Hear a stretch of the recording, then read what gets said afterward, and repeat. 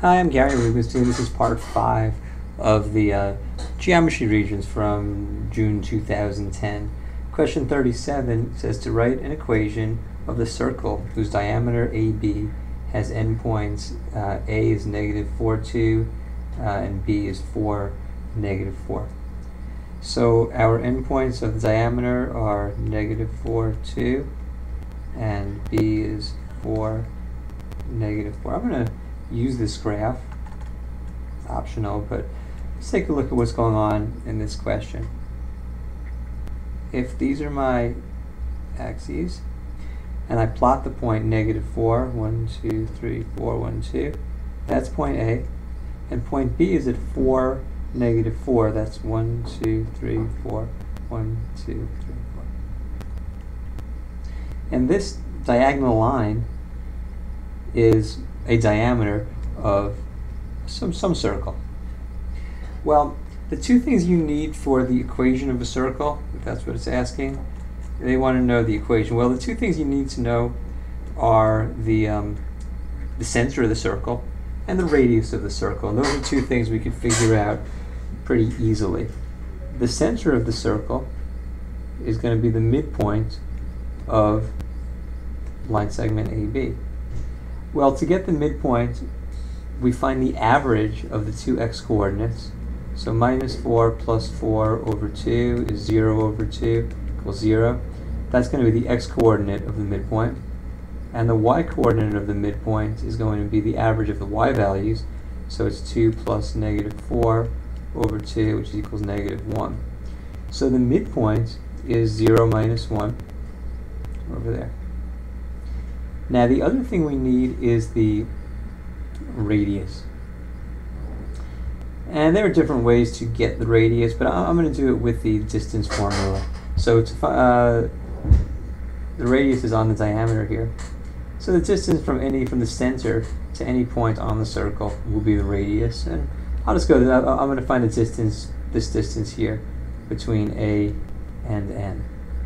So the distance formula, to remind you, is the square root of x2 minus x1 squared plus y2 minus y1 squared. So using this is point 1 and this is point 2, I'll have 0 minus 4, which is 4 squared, which is 16, plus -1 minus 2 is -3, squared is 9. This becomes square root of 25, which equals 5.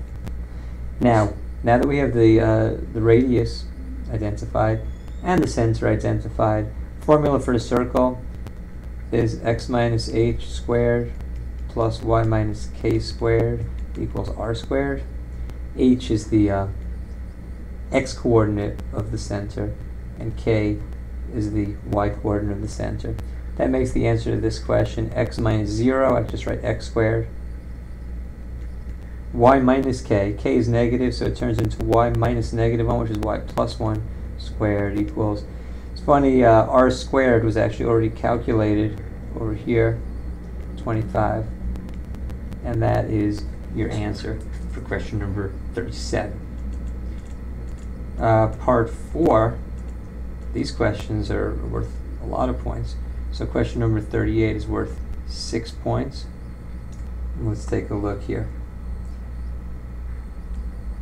In the diagram below, quadrilateral STAR is a rhombus with diagonals SA and TR intersecting at E. ST, this looks like it says equals 3x minus 30, or 3x plus 30. You can see it here. SR equals 8x minus 5, SE equals 3z, and TE is 5z plus 5, and AE is 4z minus 8 minus that. And measure of angle RTA is 5y minus 2, and measure of angle TAS is 9y, that's a plus equals 8. And they want us to find a bunch of things, SR, RT, and TAS. Well, a rhombus is a special kind of parallelogram. Now, parallelograms have certain properties that you should be aware of. For instance, the opposite sides are parallel, the opposite sides are congruent, the diagonals bisect each other, and the opposite angles of a parallelogram are congruent. These are all things that are true about parallelograms. But when something's a rhombus, it has an extra 3 properties. One property of a rhombus is that the all 4 sides are equal. So if all 4 sides are equal, that means we can say that 3x plus 30 has to equal 8x minus 5. Add 5 to both sides, subtract 3x from both sides, divide both sides by 5 to get x equals 7. Now if x equals 7, then 8x minus 5 is 56 minus 5, which is 51. And just to check, 3x plus 30 is 21 plus 30, which is also 51. So I figured out what SR was. Now they want to know about RT, this diagonal here. In general, in a parallelogram, the diagonals are not congruent. They do bisect each other, though. So let's see. RT, we have this 51 here. Let's see. Well, in any parallelogram, the diagonals bisect each other. That means that this has to equal this, which means that 3z has to equal 4z minus 8. Subtract 3z from both sides, add 8 to both sides, and we get z equals 8. And they want to know how big RT is. Well, if z equals 8, then ET is 5 times z, which is 5 times 8 plus 5, which is 45, which means RT, which is double ET, that's also 45, would be 90. And finally, they want to know what measure of angle TAS is. The third property of a rhombus, so far we've used the fact that all the sides of a rhombus are congruent. Another property of a rhombus is that the diagonals bisect the